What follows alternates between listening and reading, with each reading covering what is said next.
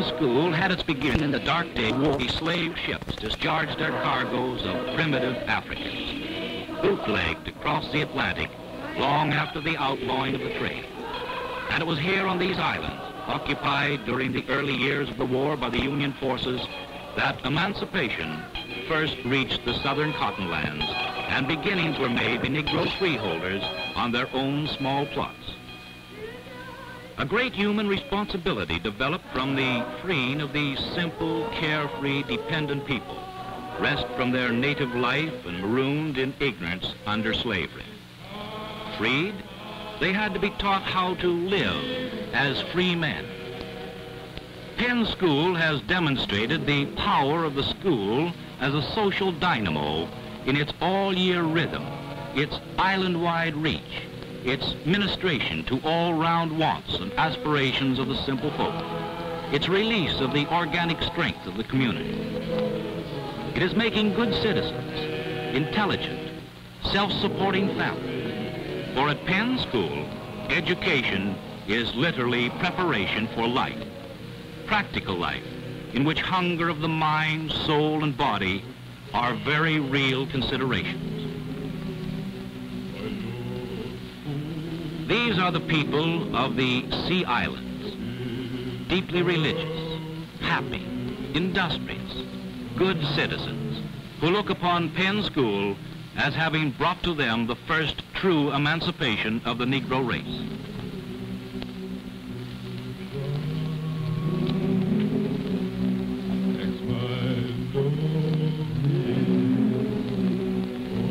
And here are the three people: Rossa B. Cooley, Grace Bigelow House, and their associate, the school superintendent, James P. King, who today are doing most to carry forward the work of Penn School as the hub of domestic, business, and community life on the islands. An adventure in practical education which is being felt throughout the state of South Carolina, the nation, and the whole world, that also is playing a great part in pointing the way to the sound solution of the growing interracial problem.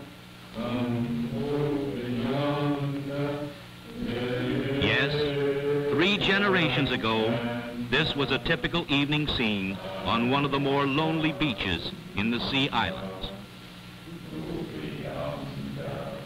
Souls torn from their native land, separated from their families, herded into vile-smelling, bootlegging slave ships for the long voyage to America. Disease bred in the filth of their impossibly crowded quarters, often thinning their ranks to less than half the number before seeing land again. Then, chained together like wild beasts, beaten and driven by heartless overseers, they staggered onto dry land again, bondage, to work long hours in the fields of great Sea Island cotton plantations that made these islands famous. Women as well as men worked the long hours in the field. But these were a stalwart people. This woman, for instance, who wears a cord around her hips to give her strength.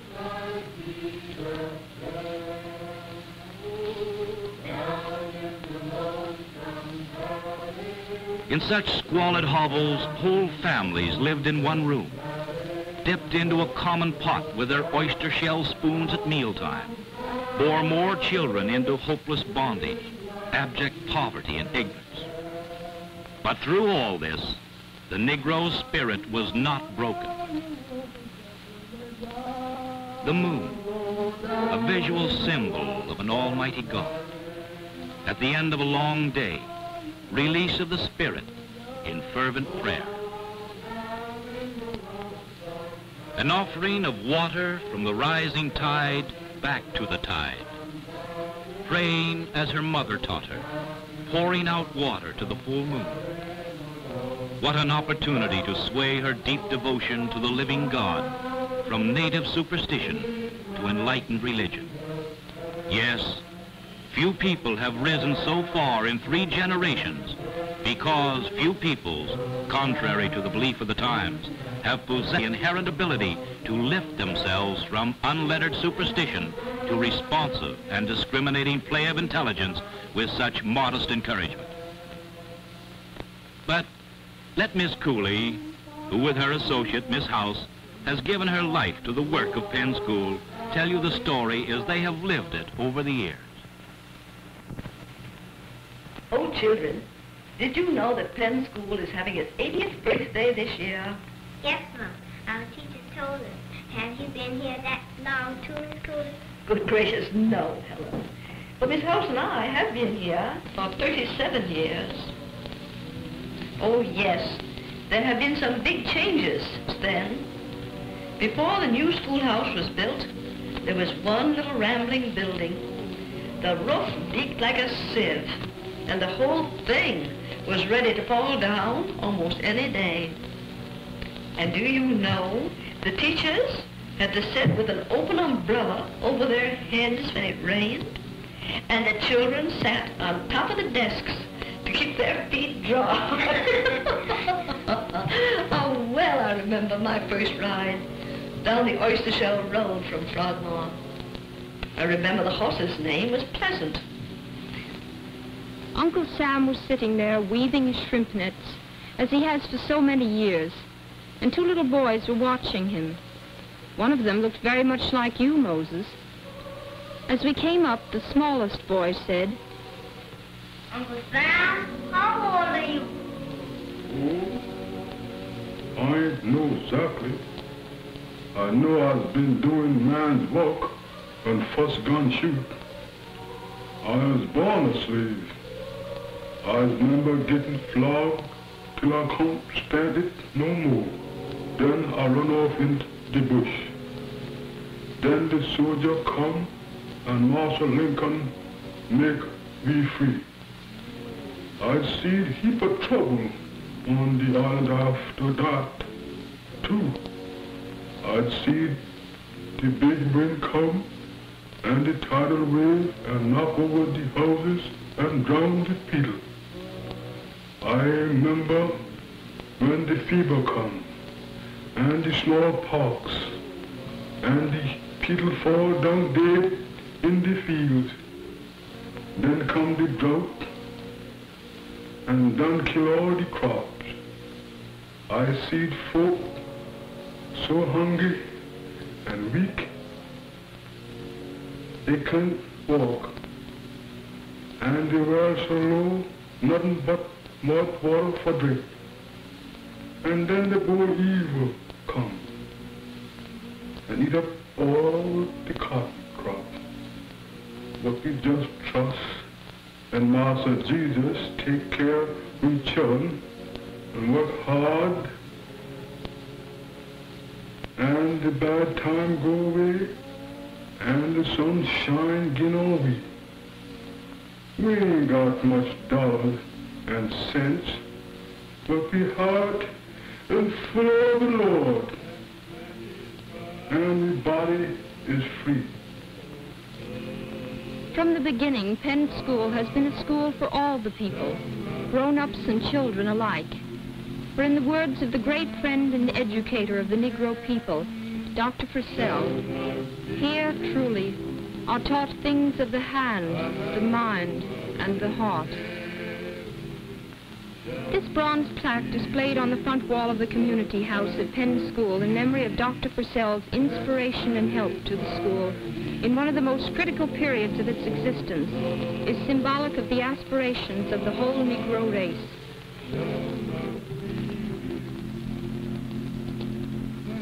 Things of the mind and hand.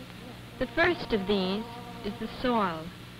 It was natural for a people who looked upon the new book learning as a release from the drudgery of field slaves to regard the teaching of modern farming methods with little enthusiasm. In fact, the whole program of vocational training of these people might have failed had not the teachers carried the school to the farms, both through student activities, which involved planting their own school acre, set aside by their father for their use, and through the visiting of the farm by the school teachers to spread better understanding of the aims and benefits of their endeavors.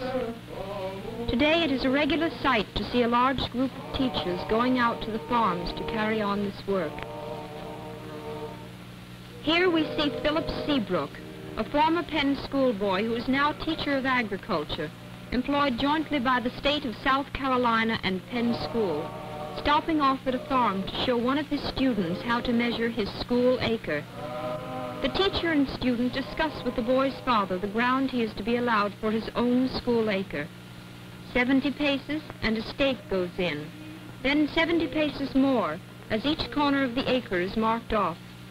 Arithmetic of the classroom given a very practical meaning in the field. And it doesn't stop with measurement of the acre. A fair rental for the land is figured. The cost of the seeds, fertilizer, and time of workman and animal, and the net returns of the crop make a computation well worthwhile.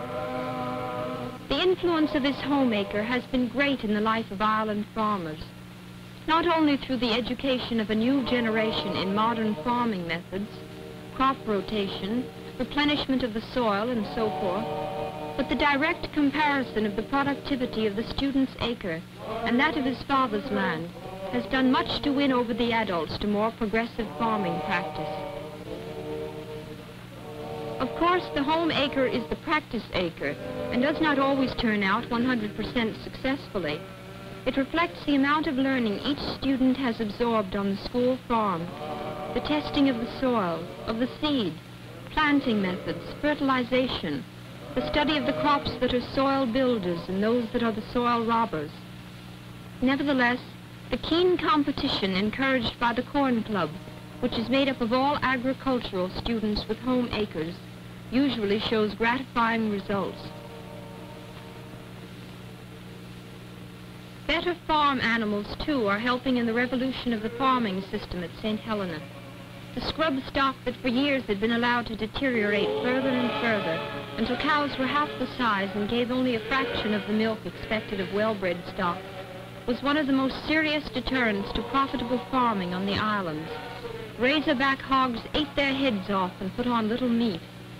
Poorly bred and graded chickens produced hardly enough to warrant their keep. When our school farm was carved out of land that had not seen a crop, the tasks of overseers had kept these boys' grandfathers on those same acres. A Penn School trustee sent a purebred bull down to the school, and we began to build up a small herd of cattle. Our purpose not only to demonstrate to our agricultural students what could be expected of good cattle, but this herd was to be the nucleus of an island-wide herd of improved stock. Here we see the marked contrast between the typical scrub cow of the islands and the well-bred replacements that are now being introduced onto more and more St. Helena farms each year.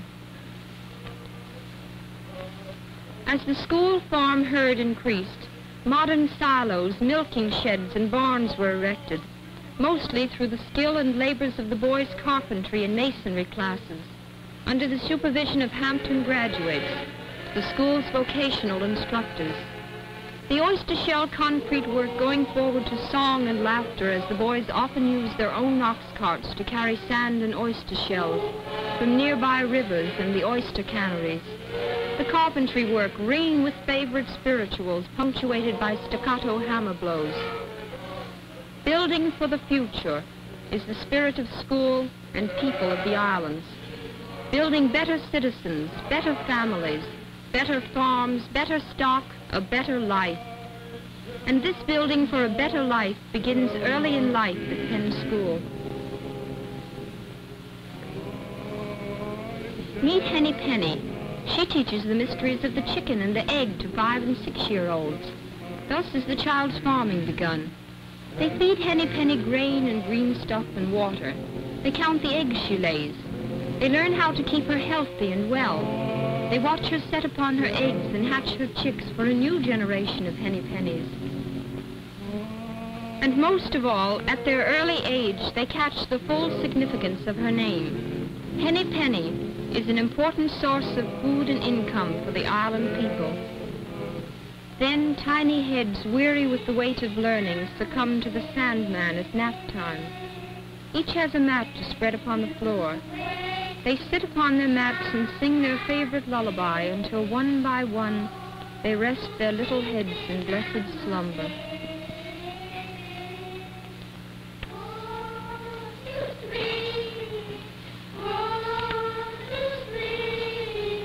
Oh, Poultry keeping on the islands is as often a woman's as a man's occupation. Hence, the young girl's vocational class studies the methods as well as the economics of chicken raising, carries forward the early education that built honest respect for Henny Penny and all her tribe. At the school farm, poultry is a subject of major importance for the young farm students.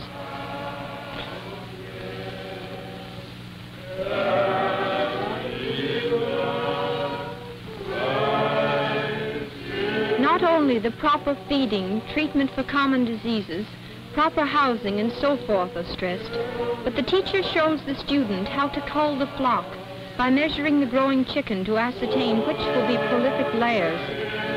In back of the better home, of which we will speak a little later, is the garden of the older girl vocational students. Here again, the house garden is the woman's province, to raise vegetables, not only for the table, but for preserving for the household's wintertime needs. Preparing vegetables for canning is under the direction of the school's home economics instructor, who also instructs in the cooking and serving of meals in the better home.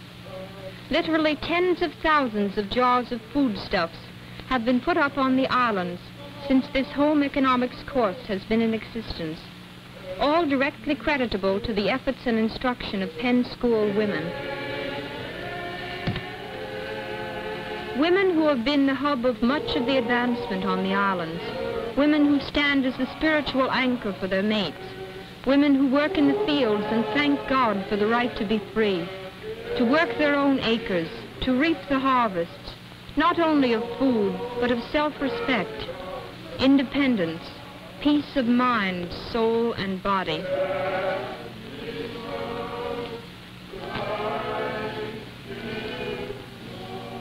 Give us this day our daily bread. Things of the mind and hand. A decadence in all handwork on the islands had been an unforeseen byproduct of emancipation. Trained skills of the slaves were lost. The freedman, as we have seen, longed for the book to take the place of all labor.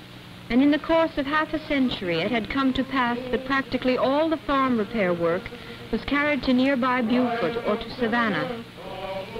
When soon after my arrival, I heard a white friend say of the island boys that he had never seen such a total lack of mechanical skill, that nearly all who attempted to unscrew a nut naturally turned it to the right. I wondered why they shouldn't, considering that they had never had an opportunity at school or at home to loosen nuts or struggle with any mechanical appliances. If the farm were to come to school, surely the farm tools and home necessities should have a place in the school curriculum. And so the school shops became another branch of our vocational training. Our Cope Industrial Building was the first large structure built by the islanders themselves, built to celebrate the 50th anniversary of the founding of Penn School. From all corners of the island came the wagons, plows, and other farm tools to be mended at the new Cope shops, often the boy who mended the tool taking it home at night. Down the oyster shell road anew went closer connection between school, farm, and home. Not only did the blacksmith shops mend the tools, the carpenter shop took its important place in the scheme of life, the young carpenters sharing in the building of many of the better homes for the islands. All the work in these shops has been teaching the real things in life. Tools have joined the pens and pencils of the classroom. The young farmers have moved up from the primitive hoe to the mowing machine. The thresher and the tractor and the school shops have kept pace with the proper maintenance of these machines. They are learning welding. They are learning how electricity should be handled through practical experience in electrical maintenance work at the school. They are learning how to run a water system, the incubators, and how to crush the sugar cane and make cane syrup. The young cobblers and harness makers have been repairing shoes to keep hundreds of children in school. They have seen the transformation from crude leather straps, mended with strings, to the best grade of harness. Upholstering is also an activity in the Cope Industrial Building. It must be kept clearly in mind that Penn School is not merely an agricultural school or a trade school. All of the less novel but equally essential academic subjects are taught and form the backbone of the child's education. The farm and the shops play their part in equipping the boys and girls for life in the country with ideas of leadership in homemaking, farming, and those who go off island are better prepared to meet the realities of life if they had been meeting them all through their school course. When the great hurricane and tidal wave visited the Sea Island several years ago and caused so much loss and suffering among the people, the Red Cross and the government stepped in to help them onto their feet again. One of the activities being carried on at that time was the making of mattresses from materials supplied by the government and fabricated by native islanders. The craft, inaugurated in this manner, has been continued. More than 1,200 of these mattresses have been made to date at Penn School from fresh, sweet, snowy cotton, beaten into downy fluffiness by willing and experienced hands. The girls' sewing class is of major importance in island life, for here these girls not only are taught the fundamentals of sewing, so essential to any home, but they are shown how to make useful things from what otherwise would be wasted materials, salvaging, dyeing, and remaking old dress materials into new garments, the making of rag rugs and draperies from dyed flour sacks, and so on. It is the economy of the islands that everything must serve some useful purpose, for with so little money income on the one hand, and a people with an instilled, earnest desire for better living on the other, only by great ingenuity can both ends be made to meet. One of the first classes to be started on industrial work was a class of boys who had learned to weave the island baskets. This bit of industrial work is not only a holdover from the old days, but has an African origin. We had found Alfred Graham, one of the plantation craftsmen, who had held on to his gift, using rushes that grow in the tidal rivers and sewing them with strips of palmetto. He had learned to make baskets from his African uncle, and in turn passed the skill on to his grandnephew. From the first work baskets, the shop has taught the children of today to make scrap baskets, clothes hampers which are sometimes beautiful enough for a museum, and wood baskets such as we found used on the farms. In addition, many types of smaller baskets, hot pads, coasters, and other articles are now among the regularly made items.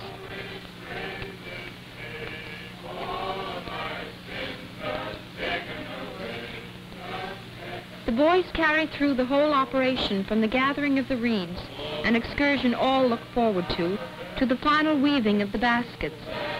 The grandnephew who now teaches the craft has been through the same temptations his boys will have to meet.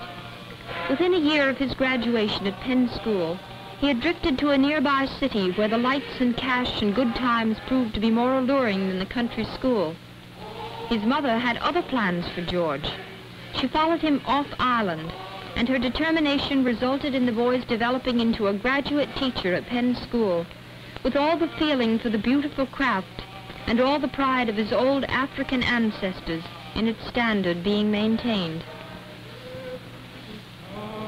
Typical of the effects of the campaign for better homes on the islands are such homes as Orchard Cottage, which, like many of the school buildings, have been the products of the boys' carpentry classes and graduate island students.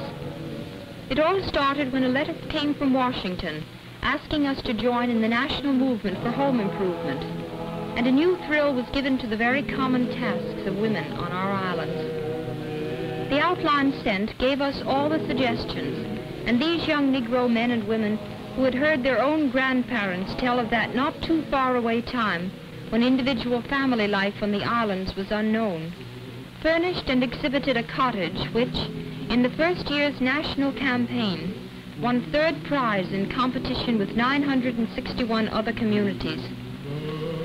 In the furnishing of this better home was learned by economic necessity how something could be made from nothing: boudoir chairs from barrels, dressing tables from old packing cases, rag rugs from old stockings and other material scraps, cribs and cradles from crates, draperies from dyed and appliqued flour sacks. The next year, their efforts won second prize. Since then, we have gone on year after year, and always has come the letter from Washington, two from the President himself, bringing some news of honorable mention or some award, and this has served to deepen interest. But the winning was the lesser of the goods brought by the campaigns whose influence has put a stamp on hundreds of island homes. And not all of the benefits of home projects were of material nature. The dinner and recreation hours for the young people, under the elevating influence of superior surroundings, taught almost unconsciously those lessons in amenities needed in every home. Public health on the islands has improved steadily with the enlightenment of the people.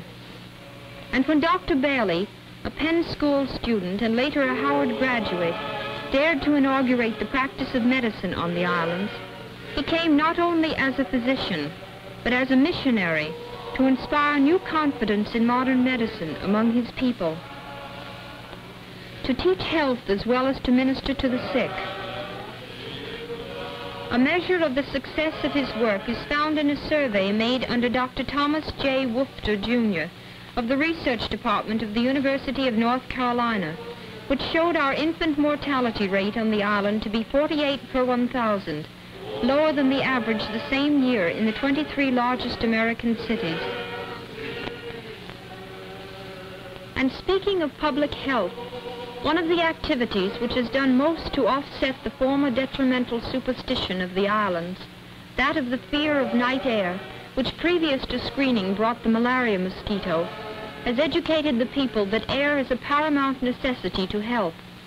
An interesting science class experiment shows what lack of oxygen will do to a flame, likened to a human life itself. In the miniature house, plugged windows and other ventilation means smother the flame of candles, put them out like human lives. The effect of this lesson has been great on island inhabitants. But all the activities of the school are not serious. Young boys and girls who have the native African urge to dance express themselves in folk dances that have been developed over the years into historic displays of the inherent rhythmic art of these people, such as this dance which celebrates the harvest of the cotton crop. The great desire for learning evidenced in the very beginning, when newly freed slave men, women, and children flocked into the school singing the old plantation spiritual, "I would like to read, like to read, like to read that sweet story of old," is characteristic of the devotion the island people have always had for Penn School. In the early days, the children often came to school weary before the school tasks could begin, the boys and girls having walked from 1 to 9 miles to get there, or having rowed up the tidal rivers. In time, our school has met that problem, too, by providing buses called chariots, which are sent to certain rallying points to shorten the too long journeys. Penn School being primarily a day school, these buses take the place of dormitories in a measure, and children continue to be a sort of rural newspaper as they carry the news from school to home every evening.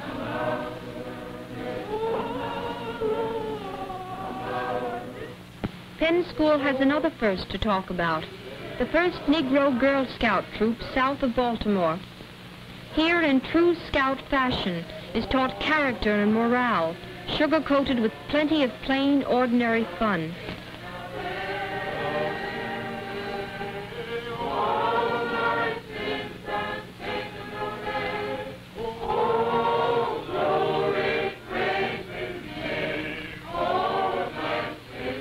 When 36 years ago we built the new schoolhouse, the grown-ups wanted to come to school too.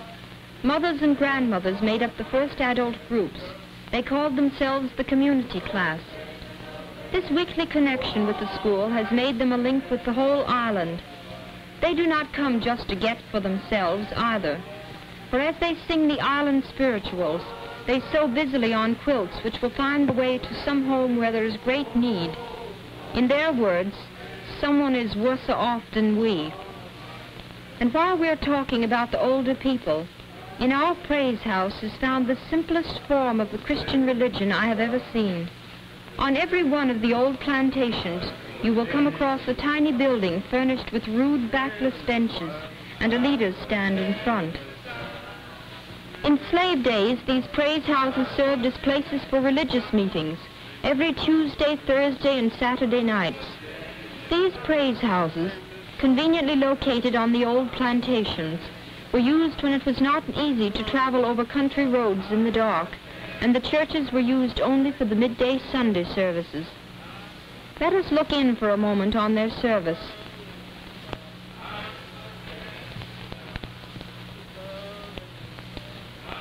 Dear Master Jesus, we all beg you, come make us a call this here day. We is nothing but poor Ethiopian women, and people ain't think much about we.